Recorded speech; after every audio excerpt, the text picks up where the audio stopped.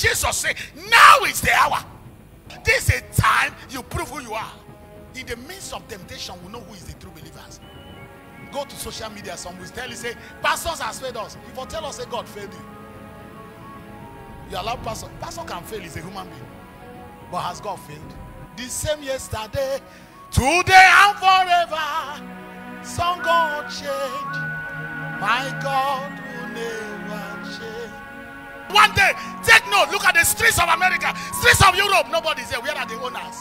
They are still alive. They are still available, but they are absent. The streets are empty. Even it's by this time last year, go to our road in Nigeria. Today is traffic jam. Easter Saturday. What are we rushing for? We don't know. Some are going to go and drink beer. Some are going to some clubhouse. But this year, there is a sound warning. I want to live eternal life. God save my soul. I want to live eternal life. God save my soul. Oh my Savior, when you come to collect your people, remember me, oh Lord. Remember me, oh Lord. When you come to collect your people, remember me, oh Lord, my God. And there shall be famine. Remember, there was a time we heard in the journey. You know, Nigeria, we easily forget something. The other time they say it's economic meltdown. I asked them, where are the economy? Where did it meltdown? Is it an ice block? How can you keep money in the bank and finally say it melt? You know, good for a lie. Man didn't want to recognize this is God. We have to use Oyibo to cover it, and science will prove it. But how can you keep 1 million in the bank after some time you say no complete? That it melt go here. Is it an ice block? And I was told that some people in the foreign third world, some of them committed suicide because their money lost. Because those who have made their money their God. The first warning, we didn't understand it.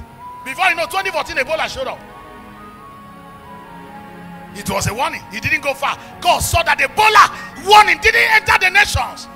He withdrew his soul and hurry. The war show. And what? Pestilence. What is pestilence?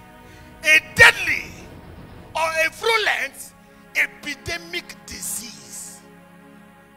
Coronavirus. Have you not heard that it's an epidemic? Talk to me. It's a pestilence. So some of you believe say the end has come. Whoever tell you the end has come, you don't know Bible. This is the beginning of the great things. Let's go to the Bible. He said, and these are what? The beginning of sorrows. He didn't say sorrow. That's to say, after you see this one, get ready for another one. But if you are not a Bible student, you see one, you throw away Bible. You didn't come. You only came for the gift, not for the giver. But I came to seek the giver, not the gift. Because if you come in a place to look for the gift, the moment you get it, run away. But after the giver, you remember where he is. In all our mistakes, yet he still give us privilege. Let me ask you, if this thing is injury for sinners, tell me how many for them. But yet, it's of the Lord's mercy we are not consumed. Why did I say so? God is merciful. You must have the nature of God, be merciful. And when you are merciful, you forgive men. Understand the time.